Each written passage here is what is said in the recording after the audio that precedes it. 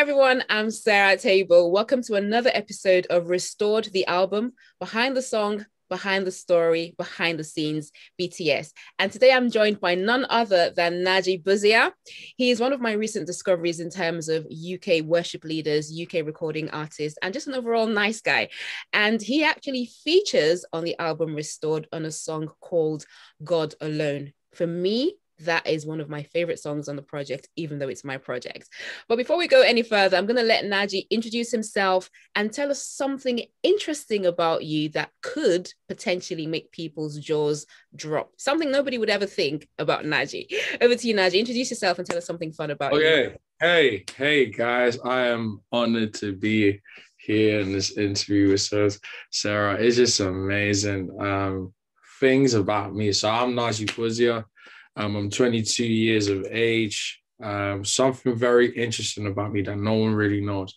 I think what they don't know is that my great-grandpa was actually the Prime Minister of Ghana, and I come through that lineage.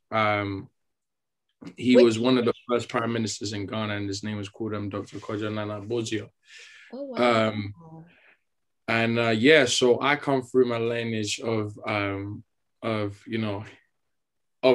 my family is a part of the Great Big Six within Ghana. And brag a bit. that no one ever knew about me. So that's why my surname is actually a big surname in Ghana. All right. Do you reckon you might have a future in politics? Maybe you go back and become a governor or president? You know, I do love to talk and discuss and negotiate, but I think I left the politics in the past and moved into something in the different. Past. So it was even in your past at 22. No, okay. Because my dad was into politics. Everything. Oh, I see what you mean with the previous generation. Yeah, okay. It was all politics, all MPPs, and I just said, nah, it's just not for me. I don't think politics is for me. Yeah. It might change, but for now you're just the worshiper, the recording artist. Yeah, just the worshiper, the preacher, the man, everything. It's cool. Maybe I can have you on another day. We talk about Christians and politics, because now you've opened up a whole can of worms, but we'll leave that. We'll be there. We'll be there for days. I can imagine. There'll be so much to say. So much to say. Yeah. But I mean, for me, I discovered you on Instagram, which is where most people get discovered these days. And it was your song Father's Place that actually popped up on my feed. And also you do quite a few, worship bits here and there. And I just love your heart for worship. That's kind of what drew me to you. And it would be interesting to know from you bits around, how you started leading worship, playing the guitar, writing, recording, and how you found the process in general. That kind of, and I know it's really, not a long journey so far, but it'd be interesting to know how you found the journey so far. It's only been because I started doing, I'll say I've been doing worship from 14, but in terms of just going out and ministering, it started at 17 when I lost my brother and decided to take the call different, because I could have gone to the route of playing football, but I had a dream that my football boots turned into a guitar. And from that moment, I knew the Lord was calling me to minister more and get out the songs that we would birth in the secret place of my brothers to the public world. And I've been leading worship publicly from 17 till 22. So it's pretty much been like 5 odd years. Yeah, 5 odd years, 4 or 5 odd years.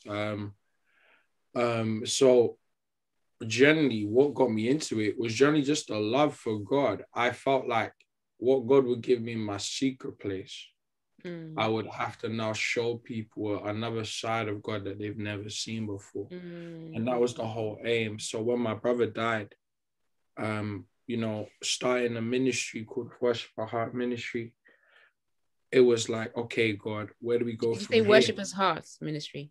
The Worship at Heart Ministry. That's Worship the name at of Heart. it. Right. Okay. Gotcha. Yeah, that's the name of the ministry that the Lord helped me start.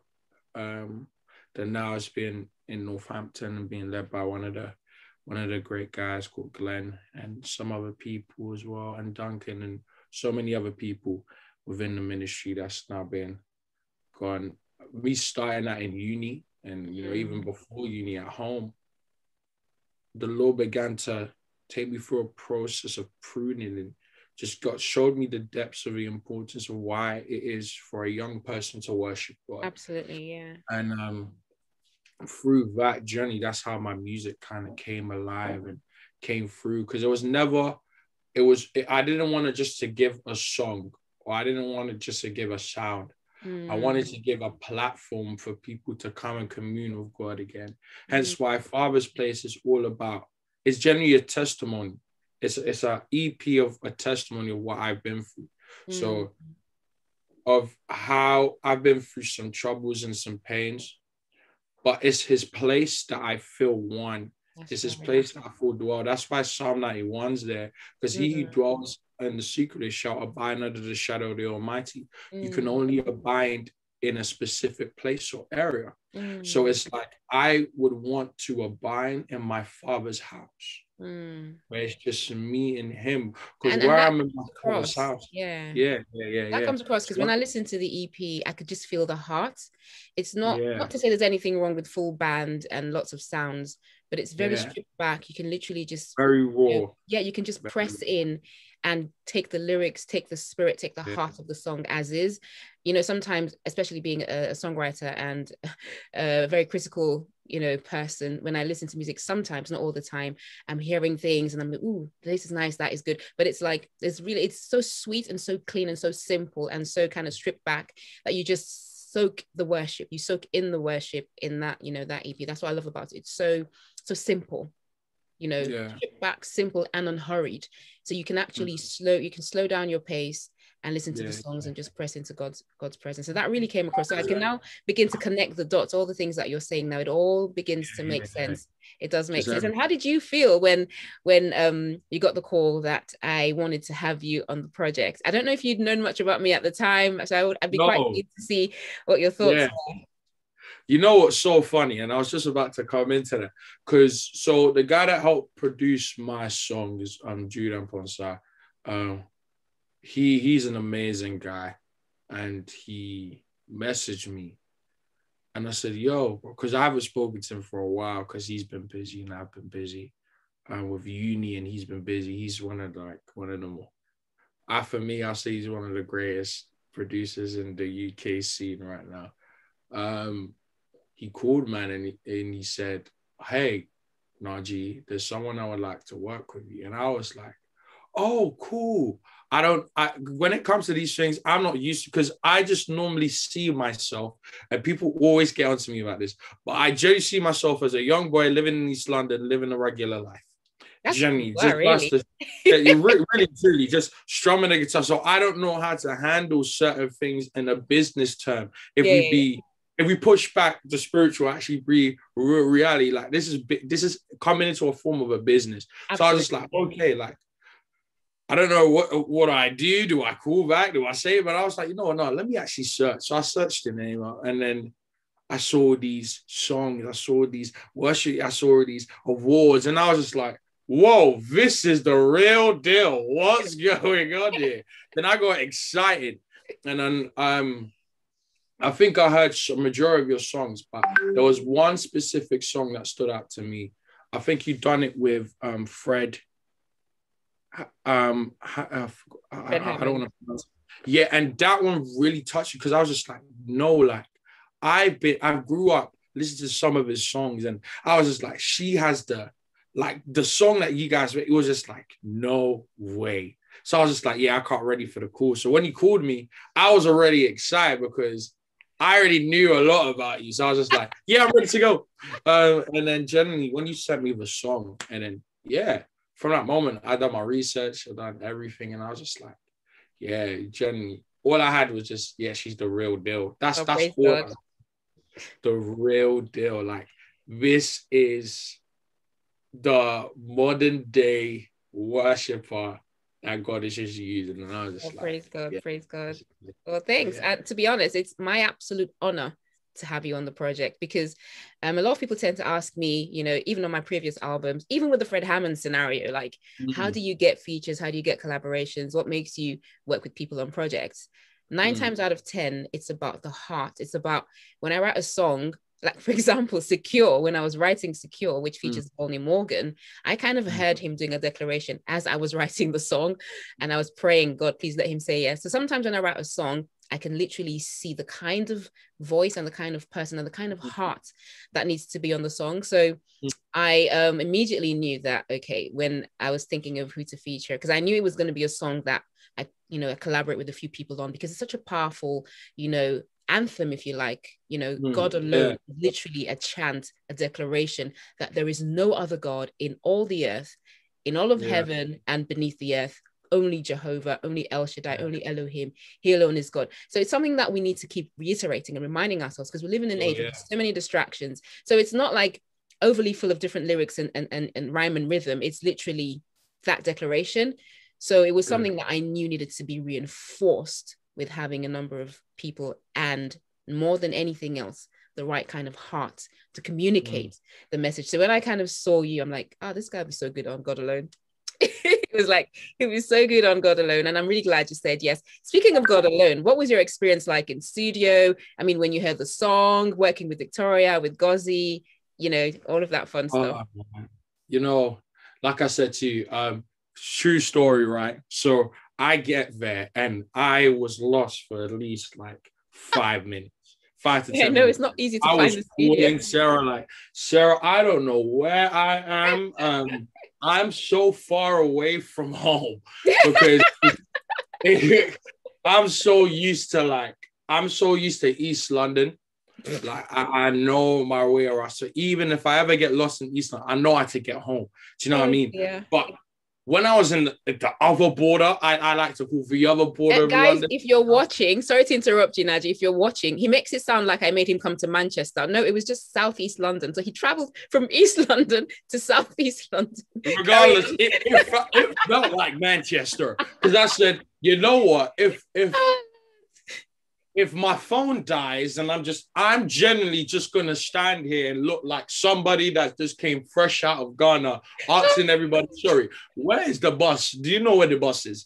Because it was like, whoa, I'm lost. And then I called her and I knocked on someone's door, actually. But I realized this ain't the door. Then I saw her on the other side and I was like, oh, that's just wow. So when we got to the studio, after 10, 15 minutes of me just strolling around, I walked in and I was just like, wow, like Bam Bam Studios, like this is serious. Like, because I've seen the studio before through Emmanuel Smith, with Anius and so many other people within the gospel, UK gospel scene. And I was just like, whoa, like this is serious. And then when I first saw Sarah for the first time and I saw Gauze and I saw Jonathan and everything, I was just like, wow, like I just felt this sense of humbleness, like these are some amazing guys, and the way they're working, you could just see the passion within all of you guys within music, and it was just like, wow. I felt like I didn't deserve to be here because it was just like I came here just like a tourist, just taking pictures, like this is so good.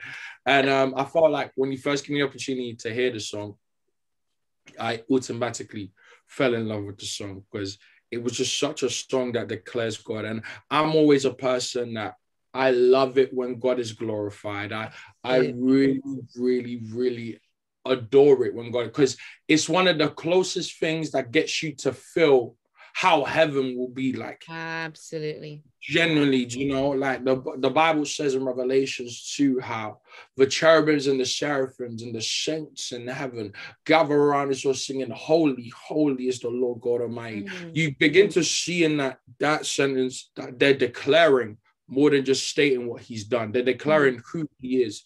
And it's amazing that we call this song God Alone, because even before everything, he is God all by himself. Absolutely. He doesn't need, he doesn't necessarily need us, but he wants us because that's his desire. Oh, I love that. I love that. Say that again. He doesn't need us, but he wants us. Oh my God, that's a rev right there. It's just, He doesn't necessarily need us, but he wants us. There's a difference between need and want, meaning it's a will. He willingly chose us. Willingly says, with my status, I still choose you. Yes, the guy I made from dirt, and I breathed my breath into. Yes, you. I've chosen you. And I think that's what got to me to the song. It was just like, well, reverencing and honoring that no matter how successful we go in life, he will always be God. And that's what drew me so close. It was just a decoration to God, and singing it for the first time, you know, I was very nervous. Oh my God, I was like, I'm singing in front of Sarah. I mean, it's like, girls, I'm singing. I'm just thinking, oh gosh, God, don't let my voice crack, please. And I was trying to figure out how I'm going to get into the song, but the Lord really just led, and it was just amazing time in the studio. And I met your children. Your children were amazing. Yeah, it was just amazing. It was just amazing time. Definitely. Yeah. I think for me as well, this song is one song that has lashed me, even though I wrote it. Spirit Come did that when I listened to Spirit Come in August of last year. I had a similar experience after. I'm like, it's one thing to write a song and bless and assume that you're blessing the world with it. It's another thing to be blessed by the song yourself. And Spirit Come did it to a level, but God alone does it to a completely different level. Like, it's not even my song. I kind of like being ministered to by other people's music, and I feel like my music shouldn't do that to me. But this song, when I was in studio doing my bits, after you and Victoria and everyone had done their stuff and left, I then had to do my vocals. After singing that song, and anyone who's watching, if you have already got God Alone, you would probably notice that right at the end, there's some tongues for like maybe 5 seconds. But on the day, after singing I literally did 2 takes. And the first take, I went into tongues for a good 5 odd minutes, and they actually recorded that. When I didn't even realize it was still recording because I was gone. I could not stop the worship in tongues. You would get that at the very end. If you've not got the song, go get it. It's everywhere on the album Restored. You can get it on all digital music platforms and listen to the end. You'll probably catch a little of tongues. That wasn't acting. That was literally the beginning of an entire different experience, which we could not share with the world, obviously, because you have to keep the song to 6 minutes. I think it was already 6 minutes at that point. It'd be really weird if you then have tongues going on for another 3. Like, okay, what's happening here? But honestly, that has never happened to me in the booth. It has never happened to me in studio, because I'm the kind of person, when I'm thinking about recording, I'm thinking, let's get the best take. Let's do this, let's do that. But that song took me to church, took me to it took me to a different realm. It took me to the Father's place. It took me to a different realm. And I'm just praying everyone who listens has a similar experience, because it's so humbling for me, very humbling to write a song and to have it do that to me. I just know it's not mine. When that happens, I mean, all my songs are not mine anyway, because they're from God. But this one does it in such a different way, and I think it's because of, as you say, the truth of those words. Because the more it's a song that you sing over and over. It's just like Alpha and Omega. You are Alpha and Omega, and literally it's those words you sing a number of times. That's probably why it's got such gravity, because the more you say it, the more you declare it, the more your spirit keys in to the revelation of that truth. And the deeper you go into, the worship with God. I'm guessing, I don't want to overanalyze it, but I'm guessing that's probably why. You can't explain these things, you just can't. Right. Just there. No, that was an experience and a half. So before we kind of wrap things up, should people get the album Restored? I know I've kind of hinted it, but it'll be interesting to know what you think. Should people get Restored? I gotta come close for this one. You gotta get it. You gotta buy it. You gotta play it. You gotta stream it. You gotta do what you gotta do with it. If you want to experience the move of God, if you want to feel that presence where everyone says, I feel that, but you genuinely want to feel the presence for yourself, please go and get the album, because generally it's just the spirit leading, the spirit having complete control. Amen. And I would just tell you, like, you can see my arms are forward, because it's just serious. I'm just so serious. You genuinely need to go get that album. Get the album, get restored, get restored. And one question I forgot to ask you, I know we're going into the spirit now, but let's kind of bring it back in. What does restored mean to you? I asked everyone who's featured on the project what restored means to them without preaching a storm, which I kind of suspect is coming. What does restored mean to you? I'm not going to preach a storm. I'm going to end it here. For me, restored is reconciliation to the Father. Reconciliation to the Father. It's, just becoming one. So it's like emerging. You becoming a part of the Trinity and becoming one with it. It's just reconciliation to the Father. I could go on, but I don't want to continue. I'm just gonna just coming back to Him. Yeah, literally, restoration is coming back to Him, and that's the ministry that God has given us—a ministry of reconciliation and restoration, seeking and finding the lost and bringing them back to Him. And I'm trusting God that everyone who listens, if you're watching now and you're maybe even listening simultaneously, you're already going onto Apple and asking Alexa and checking on Spotify and YouTube. You might be doing that already, and maybe not. But I'm trusting God that whatever it is that you're looking up to Him for in terms of restoration, whether it's your soul, in your body, in your finances, in your pockets, in your family, in your job, my prayer is that He would restore all the years that you've lost. He would bring joy where there's been tears. He'll bring healing where there's been pain. And He will restore to Him where you felt lost, where you felt confused. He will give you clarity. He will give you peace of mind in Him, in Jesus' name. I thought I'll just say that prayer for anyone watching.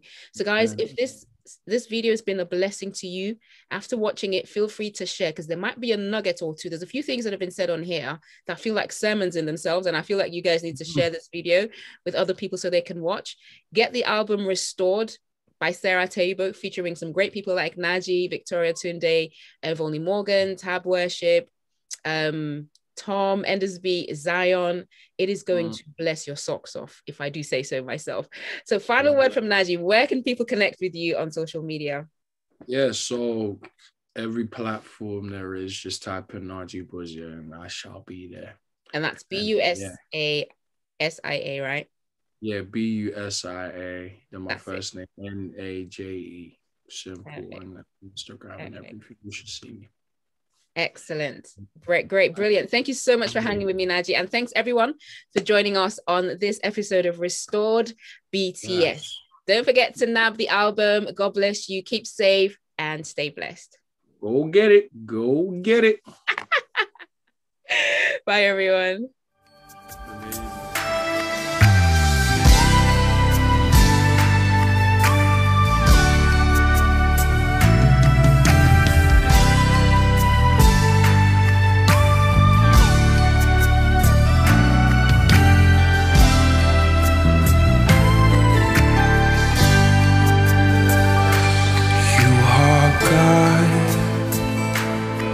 Yourself, there is no other who compares. You are God by yourself, for great I am. You're God alone.